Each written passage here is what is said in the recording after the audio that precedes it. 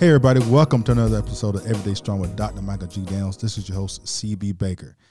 We got a great topic today, Dr. Daniels. The topic today is angels and fallen angels and the influence on our lives or our daily walk around earth. So this should be very interesting. I can't wait to get into this because, I love stuff like this. All right, so Dr. Daniels, the scriptures you gave me to look at was Ephesians 2, chapter 2, verse 2, and Ephesians chapter 6, verse 12. I will put that in the description so you'll be able to see that when you're watching us on YouTube.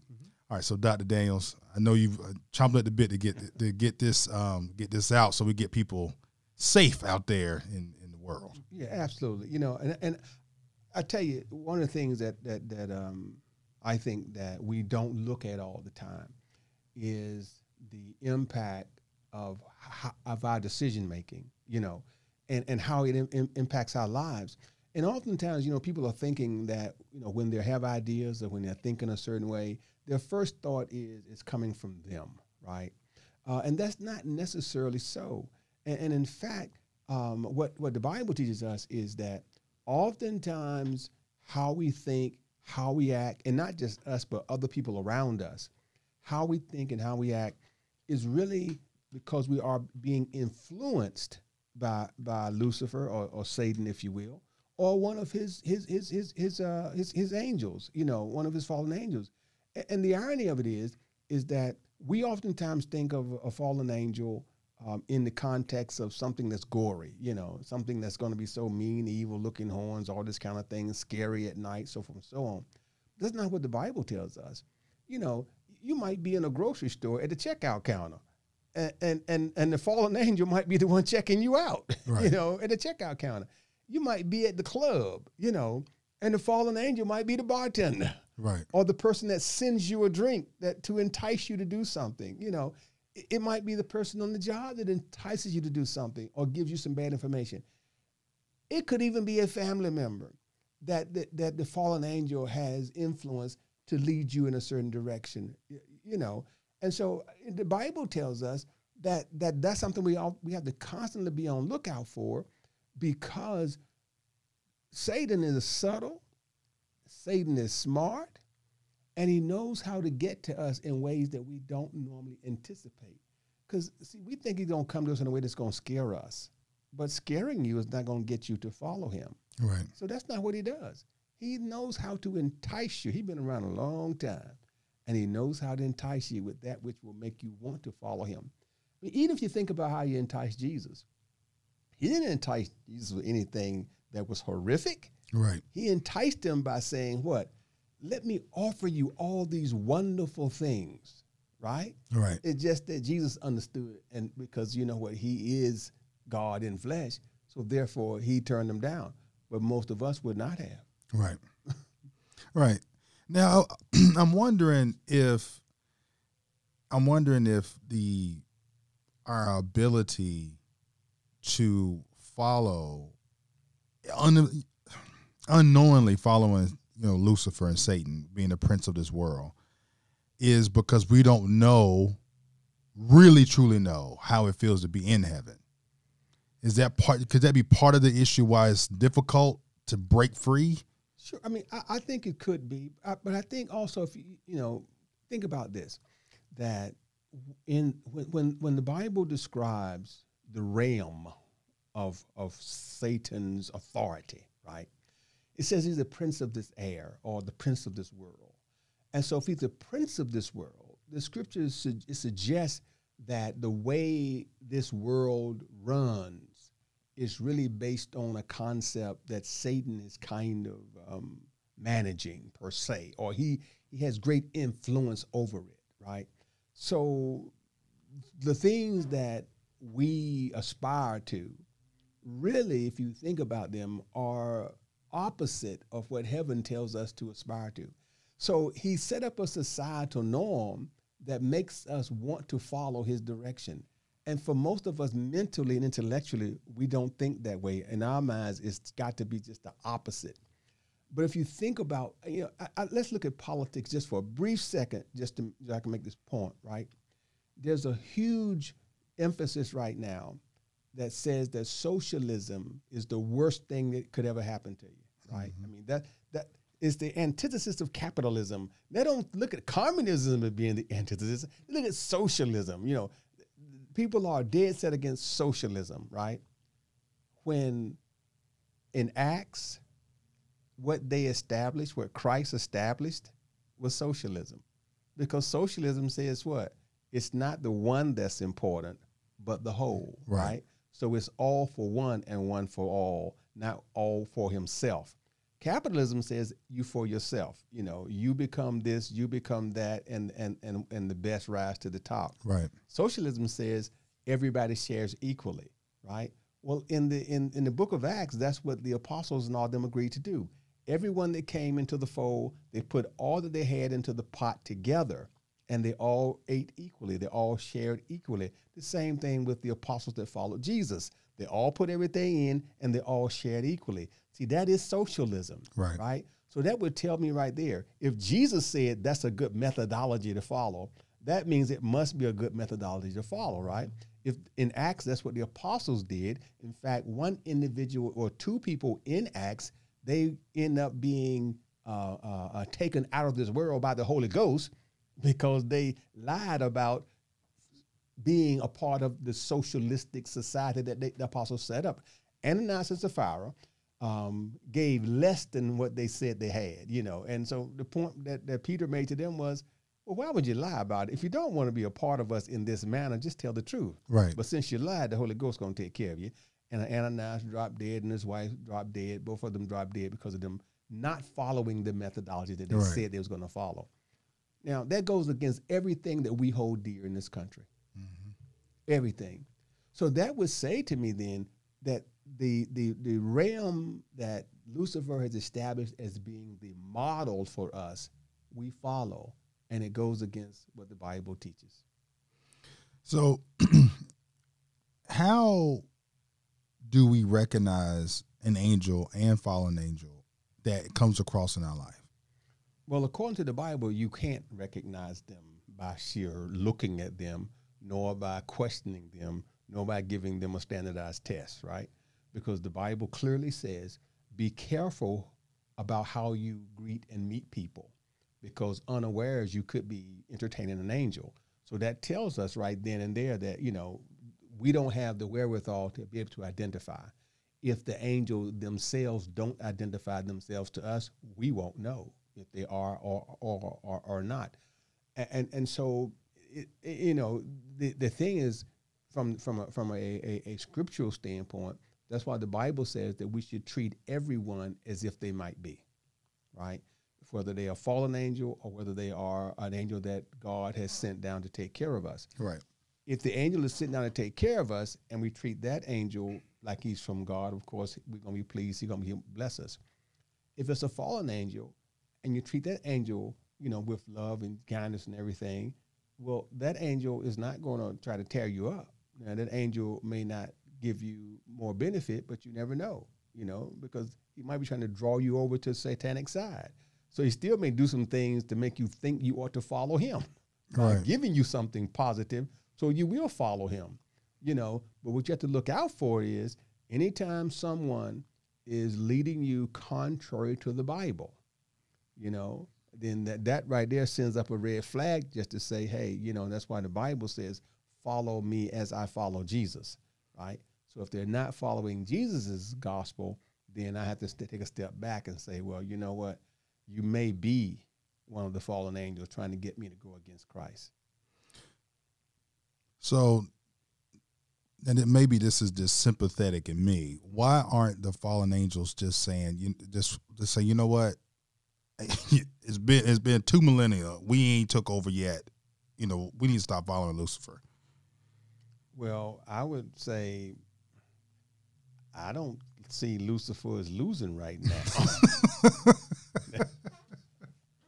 I ain't saying he's won, but I'm saying, would you say that the majority of people on earth are truly following Christ? No. Well, then that would say to me that he's gaining some ground. You know, I mean, if you would take a poll Right. And they vote on it, Lucifer might be winning right now as far as numbers go, right? Right. And so, most people that I know, even good, solid Christians, much of their actual actions are not consistent with the gospel because they have been influenced by fallen angels in their doctrine, but don't actually realize it, okay? For example, how many people do you know who even are Christians that if you slap them will slap you back? Most of them go slap you right back. Okay. Now, is that a Jesus concept? No, it's not. Right. It goes diametrically opposed to him, right? Right. Right. So my point being is that most of us, that influence that the fallen angels have passed down through generations and generations is so embedded in us, it's hard for us to get out of it. I got to tell you, my mother taught me, if somebody hits you, or hit them back. Hit them back. Yep. Right? Now, that's not, even though she was in church, right? Going to church and love the Lord, singing on the choir, shouting, all that kind of stuff. And the Bible clearly said, turn the other cheek. Mother said, anybody hit you, hit them back, right? So that tells us right there. See, the influence of those fallen angels has been so well instilled in us because we didn't view the people that were teaching us as being fallen angels. And I'm not saying that my mother was a fallen angel, but I'm just saying someone taught somebody that taught somebody right. that taught somebody that taught her, Right. And so the genesis of those teachings were so inbred in people that they didn't view them as being contrary to the gospel. They accepted them along with the gospel. And that's the biggest trick of the enemy, is that he can use that kind of stuff. So even though you see it in the gospel and you know the gospel goes against it, you still accept it because of how it came down to you. One thing I will say, ever since I made the decision and been called and to go into ministry, I have read things over again, and I was like, I ain't know that said that. Mm-hmm. And you've hit me to that. It's like, yeah. And then you'll say, you need to go look at this other book. Mm-hmm. And what is it? Are we not comprehending when people are reading the Bible? This is a real question. Why are we as people can literally look at the exact words of what it's saying and then not really comprehend what it's saying? Well, the Bible says that Satan has the ability to blind us, right? See, when we think of being blinded, we view it in a way that is earthly, I guess. So, and worldly. And again, that's, to me, is also how Satan has helped us to see it that way, so we won't see what he's doing to us or his workers are doing to us. Because it's hard for us not to allow that influence. It's just hard, right?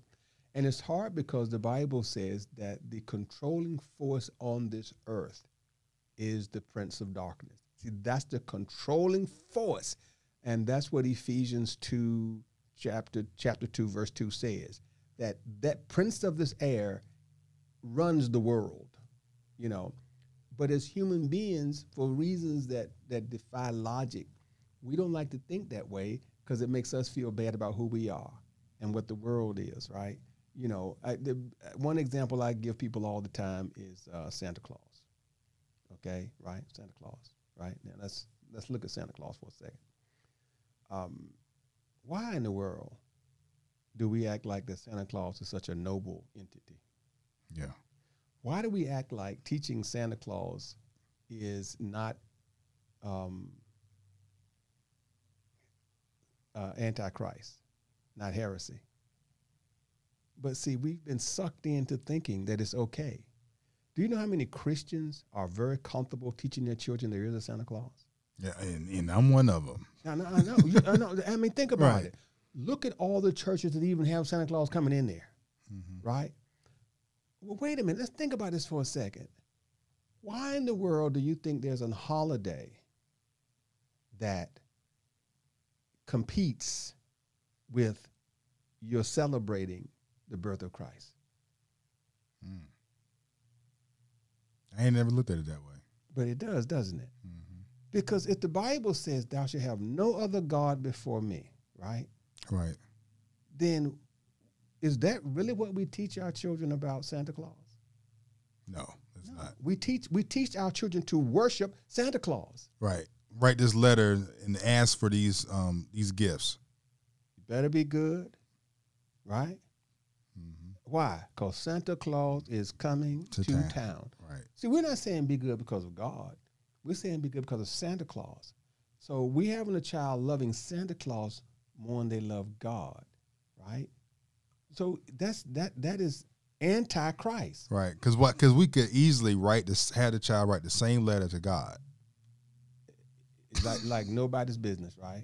Okay. Now, here's what I'm saying this, and I'm saying this not to make anybody feel bad, but just open, honest communication, right? I love my mother-in-law, and Lord knows I love my mother-in-law. But when my child, when Chad was 2 years old, and I said to my mother-in-law, don't tell my son there's a Santa Claus, because I'm not going to tell him. You know what she said to me? You are going to ruin him. You are going to ruin his childhood by telling him that. Now, I know she had the greatest of intentions, because I know she loved the Lord. Lord knows that woman loved the Lord. You know, they in the Bible more than I'm in the Bible, and I'm a pastor. But because Lucifer has so subtly indoctrinated us in that way, right, it has messed us up, and we don't see it. See, we don't see it. The decoration of trees, the Bible clearly talks about not decorating trees. What do? Turn around, decorate a tree. Decorate trees, okay? And then we sing a song. Oh, Christmas tree, oh, Christmas tree. It's almost like we're worshiping the tree, right? Which is a form of idolatry, right? But it's become so subtle that we do it. So that's what I mean when I say, when the Bible says that Lucifer is the prince of the air, or this world. He says he dominates this world because his concepts, his ideas, that which take our focus off of the Creator, our God, is so indoctrinated into the world that we live in that it seems natural to us. And so when things seem natural to you, it's easy for you not to see the truth. Right. Because what's not true seems more natural than what's true. Yeah. I never looked at it that way, because it really, why would I say a person other than myself brought my kids gifts in the house, and it's not Jesus himself? I know. And this is the thing, right? It's the other kicker, right? Why lie? Right? Why? And think about this. We know it's a lie, but we justify the lie. Right. Then we tell the kids what? Don't you lie to me. Right. But we lie to the kid about something that we know is going to break their little heart when they find out we lied to them. Yeah. When it be so easy telling the truth. And which is what? We celebrate Christmas because of this, and I'm going to give you gifts because I love you. Right.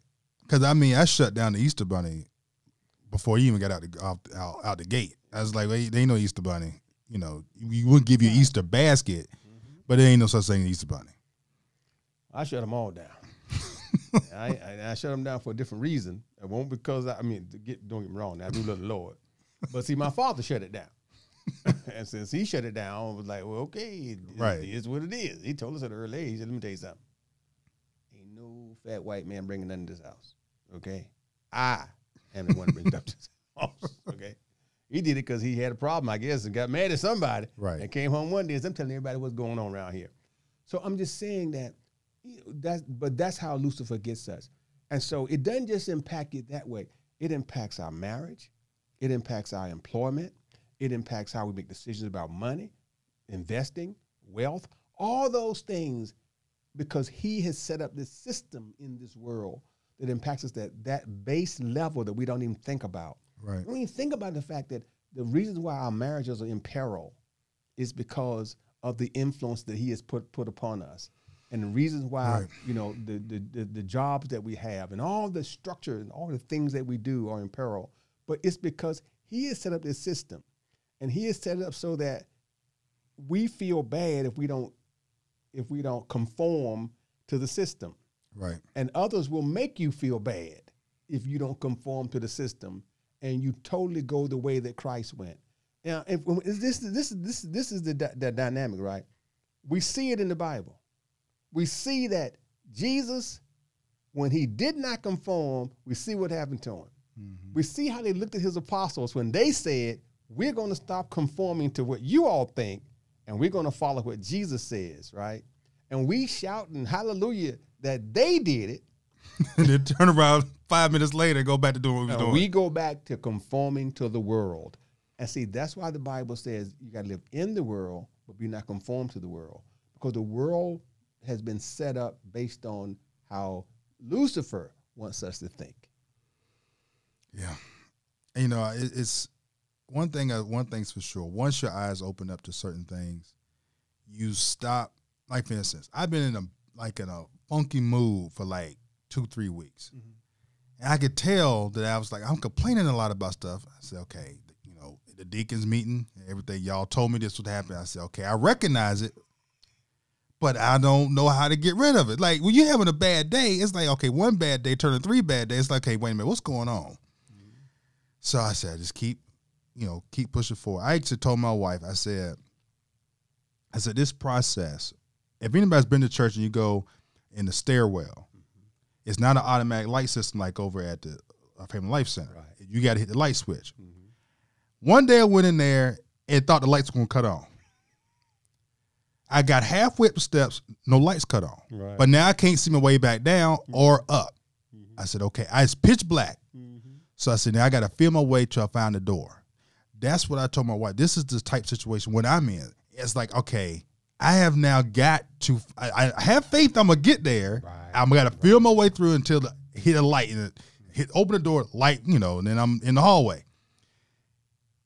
It's like, but we as people, if we don't recognize that can happen, that you can have one day turn into 3 bad days to 3 bad years. And well, I won't say they don't recognize it can happen, right? Because they do. We do recognize we can have long slumps, right? Right. And you ask any mama that got 4 or 5 kids, or you know, anybody that's working at McDonald's, or anybody, you know, it's not that. It's that we don't recognize why it happens. There you go. Right? Because our concept is, well, what's going on? You know, it's like, this don't make sense. But see, that's why I say how subtle Lucifer is. That's his subtlety. Because when you stop and think sometimes about why you're in the funk, right, it'll be some little small thing that will cause you to question the direction God has told you to go in. Right. Right? And it'll seem like going in that direction is counterproductive. Like, you know, it's that, okay, it all makes you feel like, you know what, why am I wasting my time? It's not going to be appreciated anyway. Or these folks just the devilish anyhow. And, you know, and he'll have you thinking and looking that way. And so you'll question everything around you as being bad and you being the good one. Right. And when you do that, again, see, that's that worldly thought process though. And then it takes us away from what the Bible says we ought to be thinking. Because it says we ought to be the humble one. Thinking that, wait a minute, you know what? My job is not for you to be good and me serve you. My job is to serve you when you're bad, because I'm the one that's here to do that. But that's not what happens. And that's why. I'm saying, because he's the one influencing us. And we don't, but if you don't get that, if you don't see that, you stay right there. Right. Because he still got your thought process. And again, see, it happens in all aspects of our lives. It happened in your marriage. There are people right now that's mad at each other and can't figure out who gonna say I'm sorry first. Right. The event is over with, but they still not talking. You know, they got a 10-day non-talk pact, you know, with the devil. Don't talk to him for 10 days. And the devil done whispered in their ear and said, don't talk to him for 10 days. And And they said, devil, you right. Now, they don't know they was saying you right to the devil. They thought they was saying you right, you right to themselves. Right. But really, they was telling the devil, you right, devil. I ain't going to talk to him for 10 days. So it's dead silence in the house. You come in, you ain't talking to each other, and y'all ain't having no good time, and nobody understands why. You wasted 10 days of your life. Right. And don't really know why, and you feel bad and don't know why. And that's all it is. It's this. I'm telling you, what you said earlier is so important for people to understand. And that is, you said, how do we recognize the enemy? How do we recognize it? Right. And that's what I'm saying. You recognize it when it goes against the word. Because otherwise you can't. Your doctor could be could be influenced by it. Listen, anytime your mama can tell you there's a Santa Claus, right. That mean what? Mama was influenced by the enemy. Right. And if mama can be influenced, your doctor can be influenced by the enemy. Your doctor can tell you something that the enemy has pushed him in that direction. It don't mean it's going to kill you, but it still may be anti-Christian. Right. And the one thing that they also mentioned in Ephesians, that one of the weapons used is the word of God as your sword. And I thought that was very powerful because, like, you know what? You put on all the armor, but if you ain't got no weapon to fight nothing back with, you're able to defend yourself, for taking a blow. But what can you use to give a blow? Like, how can you fight it off? Mm-hmm. And like you just said, if you don't know what's in the Bible, you won't even know if what the person is telling you is biblical, godly based, or not. Right. And that's why it says what? Your sword is the word of God, right? And that is so true. Most of us, and I'm saying us, right? Even knowing the word of God, don't use the sword. We defensive, not offensive, right? When you're taking a lot of defensive blows, I don't care how great the defense is, it wears you down. Mm-hmm. Because you still want to score some points. Right. You at least want your defense to become an offense, right? But if you always are defensive, you always on the defense, you get tired and you give up. And that's what people do oftentimes. They just give up. Yeah, I might have faith. I know a lot of people got faith. But you know what? You get tired of using faith all the time. They get tired. And when they get tired, you know what they do? They forget faith and they start cussing you out. Okay. Because they right. I've been faithful all the time, and you still act like a fool. I'm gonna cuss you out now, right? But if you had the word, say, it would change it. If you can put the word on it. Again, I'm human like everybody else do, and there are times even in my life where I'll know the word, but I won't use the word. Yeah. That frustration still gets you. But if you use the word, it would change you. Okay, I got it now, right? And that's the thing. But again, because the devil is not just influencing other folk. That's the thing that I come to understand. No, I'm influenced by Lucifer as well, And I don't always know exactly if it's him or if it's me. I don't. That's why I pray all the time, because I don't know, There are a lot of things, like sometimes I tell myself, you need a day off. You need a day off, brother. Right. You're going through some stuff here. Well, I don't know if that's the devil telling me to stay home. Or if the Lord is really telling me, hey, listen, it is time for a break. So that's why I had to go on knees and pray about it. Now, I can tell you this. Sometimes I'll go on knees and pray about it, and you know what? Somebody from church will call me up, and I'll know then that, I'm not supposed to take that day off, because they'll let me know you're needed there, right? And so I'm just saying, sometimes, even with me, sometimes it's the same thing, So, and I got to admit, there have been a couple of times I listened to the old man, and said, you know what, I ain't got to go to Bible study tonight. Or you playing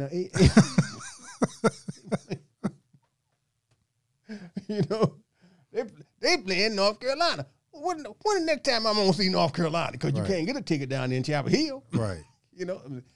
That's the same thing I had told Sherry the same thing. That's like, I said, you're at home, you're Michael. So I said, Michael had to go to a funeral, had to do a funeral on Monday, had to do something on Tuesday. I said, he ain't never got a day off. I told her, this is stuff people don't see what pastors go through, literally working almost 7 days a week. It's true, we do, but you know what? I look at it like being a parent, right? How many days off you get? 0. That's the thing. See, you get 0 Right. days off. And I'd be trying to go all the way to Jamaica to get a day off. and you still ain't getting it off, no. right? Because you're still calling back and checking, right? Right. So, but that's the thing I'm saying, right? But see, the world will tell you you're supposed to get a day off, right? Mm-hmm. Now, I'm not saying you don't. The Bible tells us clearly, right? You need a day of rest. The Bible tells us that. We do. All of us need a day of rest, right? But the thing is, you know what?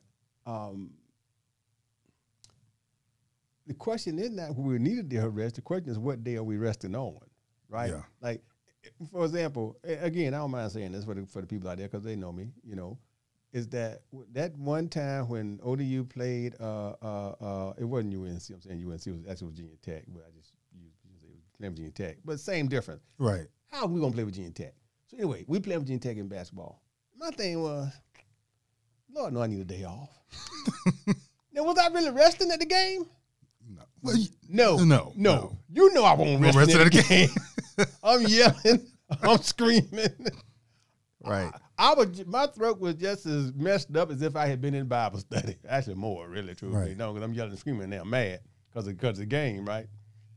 So, that's all I'm saying is that, it wasn't a restful day. Restful day is go home and chill out, right? Restful day ain't go there and fight all that traffic, because Lord knows that place was jam-packed. Yeah. I'm fighting all the traffic and all this kind of stuff because, it was a sellout, all this kind of stuff.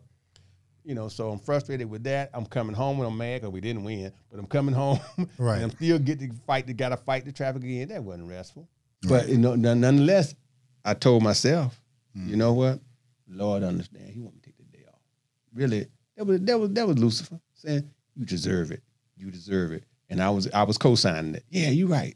You're right, Lucifer. I do deserve it. So how are you supposed to find out if God wants you to live an abundant life here on earth while you're here? Mm-hmm. How can you decipher the difference or discern the difference between that the abundancy? Is it godly based?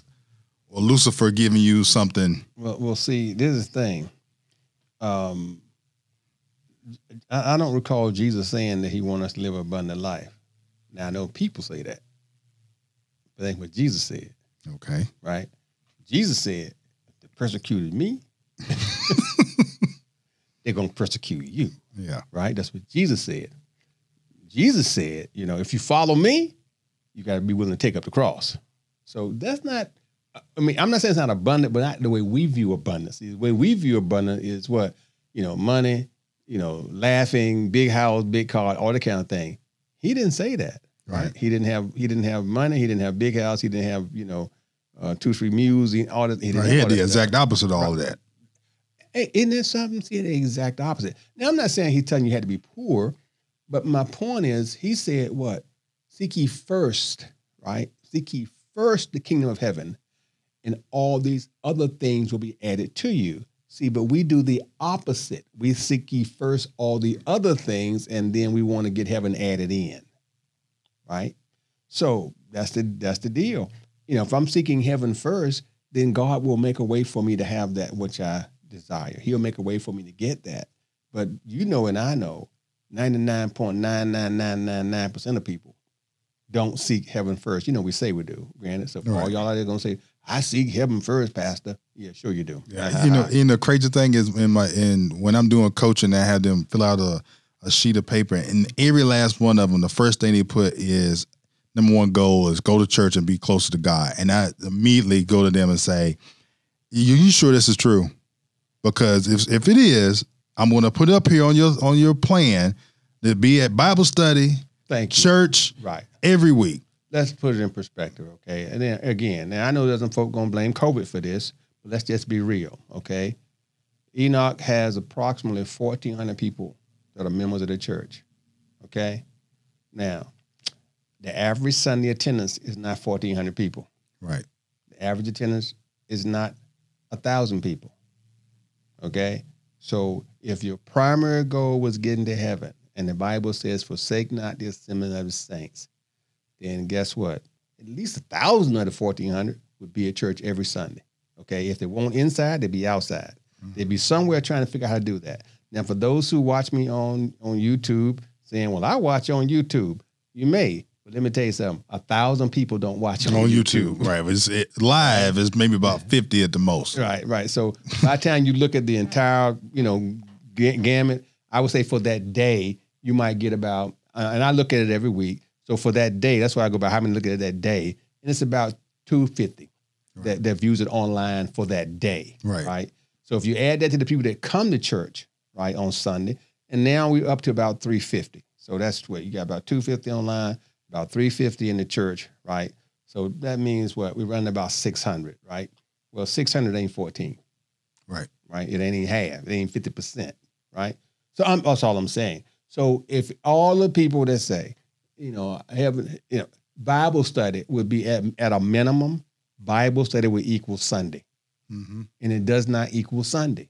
Right. So that right there says something. See, but everybody goes to work almost every day. See, you don't take off from work like you take off from church. You know why? Because you're seeking money first. You're seeking capitalism first. Right. You're not seeking God first. It's the opposite. And that's why we do what we do.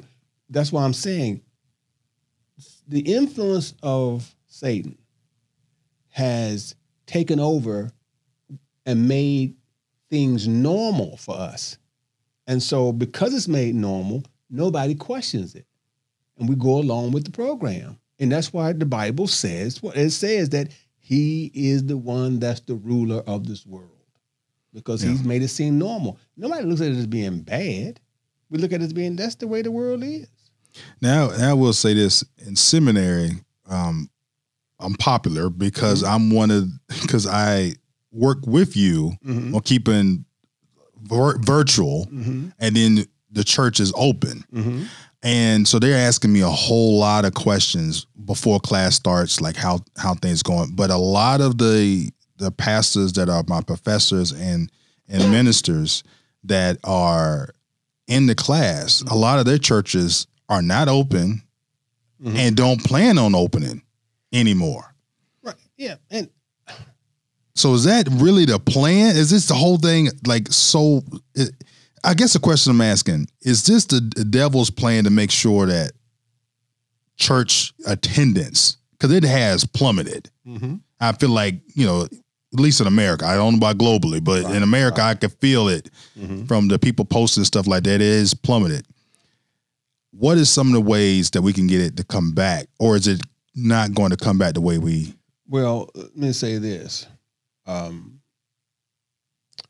went to Nationals baseball game because I bought some tickets, and oh no, you're going with this. And so when they opened back up, they gave us 2-for-1s, and actually because I had good seats, I was able to make mine 3-for-1s. Yeah, and still had good seats. Right. So anyway, we get to the game, and looking out, and lo and behold, there are no empty seats. There are no empty seats. None. Sold out. So apparently, folk who ain't coming to church ain't got no problem going to the games. Right. Right. Now, I'm not saying some of the people in the game don't go to church, but I'm saying people don't have a problem sitting beside each other in the stands. Now, I was watching Monday Night Football last night. Disappointed, but I watched it. Okay. And I looked up at the stands in Seattle, and it looked pretty full to me. Right. Okay. So that would suggest to me that the rain and the wind did not stop folk from coming. And I'm not, granted, they were outside. All I'm saying was jam-packed. I went to a comedy show with Cat Williams, and I can tell you, the place was jam-packed. Right. All right. That was indoors.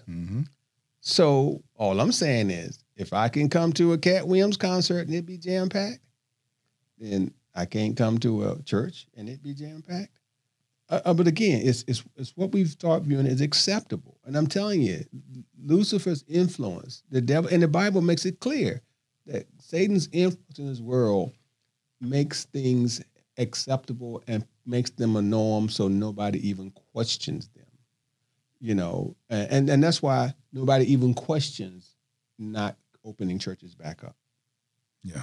It's like, well, okay, we probably shouldn't open churches back up. But the CDC doesn't say that. The CDC guideline says that you can open churches back up. So if the government says you can do it, and listen, I'm not trying to knock anybody who hasn't reopened. I'm just stating what the guidelines say. Right. If the guidelines say you can open up, then the question is, why won't I open up? What is causing me intellectually to make a decision to say I won't push the envelope for my God? Right. If Daniel would go in the lion's den and risk getting eaten by the lions because they said, if you pray, this is what's going to happen to you. We preach it all the time about Daniel going in the lion's den. If them 3 Hebrew boys was willing to go into the fiery furnace, we preach it all the time, right? Because of their belief in the God that they served. And we have a CDC saying, you can come back in. But we're saying, I'm not even willing to go back into my pulpit. Right. With a mask on. With a face shield on. And you already really social distance in the pulpit because ain't nobody around there. Yeah. But if Daniel can go, when Daniel went in the lion's den, he didn't have he wasn't inoculated against teeth bites. Right. Right. You know what I'm saying? When the guys went in the fiery furnace, they didn't have any suits on protecting them from the fire.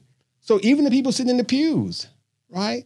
If my faith, their faith in God was such that they said, and this is what the 3 Hebrew boys said, whether or not our God will take care of us, we don't know.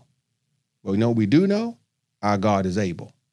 So again, that's why I'm saying we say God is first. If God is first, now, why aren't we saying the same thing? I'm not saying that my God will keep me from catching COVID if I go to church. Right. But I know my God is able and go. Right. Right. That's my whole point, is that influence of let me read it for the folk out there, because everybody might not have their Bibles. Let me read it for them. The Bible says this: wherein in times past ye walked according to the course of this world, according to the prince of the power of the air, the spirit that now worketh in the children of disobedience. It's telling us that our thought process in this world, it was based on how the prince of the air, or the prince of this world, Satan, set the structure up. That's what it says. And it also says it caused disobedience, right? Disobedience to who? Disobedience to God. So the question has to be then, am I allowing the world's thought process to cause me to be disobedient to God? If God says, forsake not the assembling of the saints, why am I forsaking it? I'm not telling people not to use common sense. You don't tempt the Lord that God. You use common sense. I mean, right. I don't think God is upset with us about that.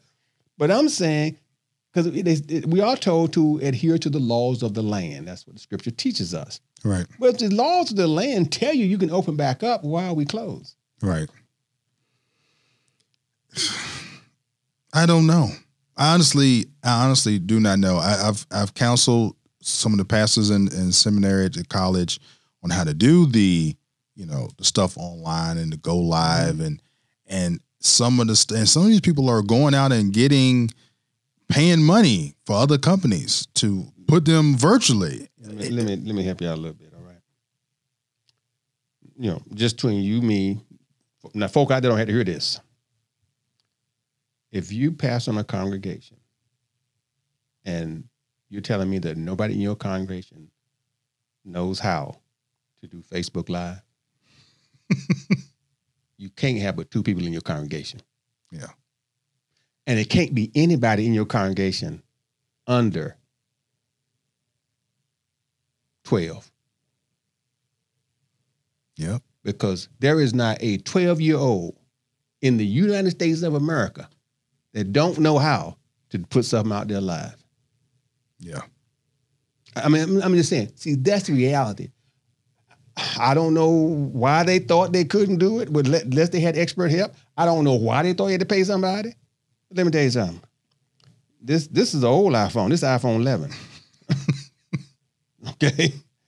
I record 2 of the podcasts that go on our stuff with my iPhone. Yep.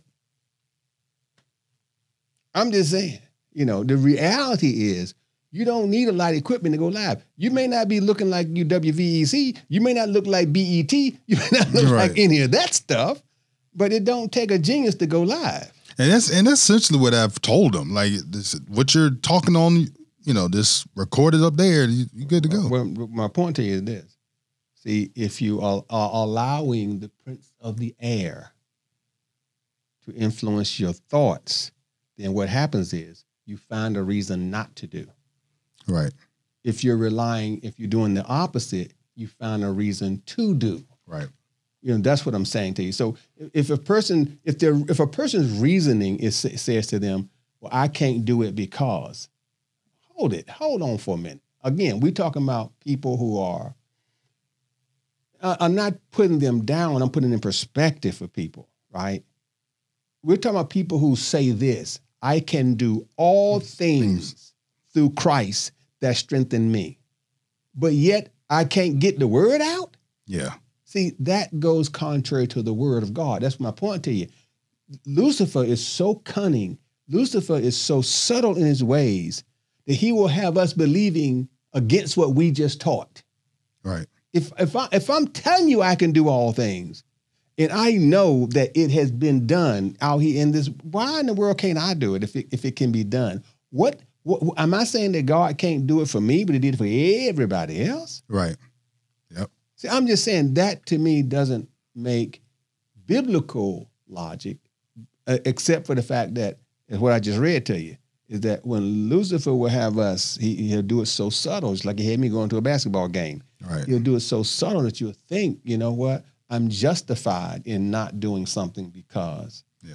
But that's not true. I mean, I can do all things through Christ that strengthens me. And if I'm saying God don't know how to help me put something out, when all you got to do is, is go to the church and set up you ain't got to put up a tripod. You can take and sit it up on anything and, right. Boom, and upload it. It don't take a genius to upload stuff.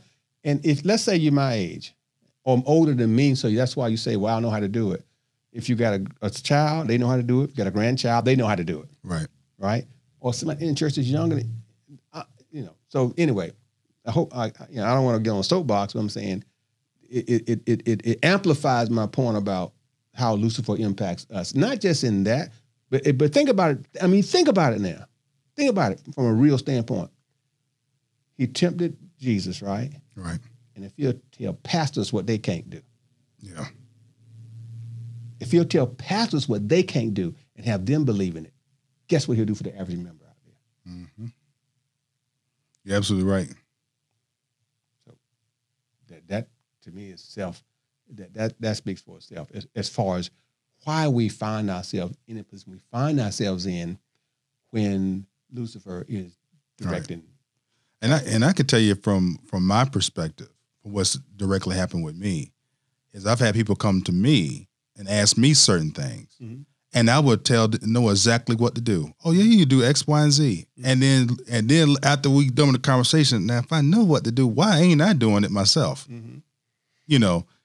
It's like, 'cause like you said, fall under the influence. Well, you ain't got to do that. You just go over there, Yeah, and it really is just that, that's straightforward. But again, I wish personally that people understood how crafty fallen angels are, how crafty Lucifer is. Because if you don't give them that credit, you take them for granted, and that's when they have you where they want you to be. And then also too is like that question that they always, I think it was Google, who wins between a fight between a bear and a gorilla, and they're looking for the answer depends upon the territory. Mm-hmm. And right now we're basically walking around every day in Lucifer's territory. That's what the Bible says, and that's it. And so if you're not, and I think it's certainly a good follow up podcast might want to be on preparation. How do you prepare? How do you seriously prepare? Because if you're not prepared, the okie doke will get you. I don't care who you are. It doesn't matter how how biblically sound you are in your knowledge. If you are not prepared, then the okie doke can take hold. Yes, we probably should do a follow up because Ephesians 6 verse 12, it keeps on going to give you the tools that you need and how to handle things. So we need to have a follow up on that because this one went kind of long. And like I said, I will put the chapters in there so you'll be able to go back and hit it at each point because we talked about a lot of good stuff here today. Thank y'all so much for listening. This is your host, CB Baker. Till next time.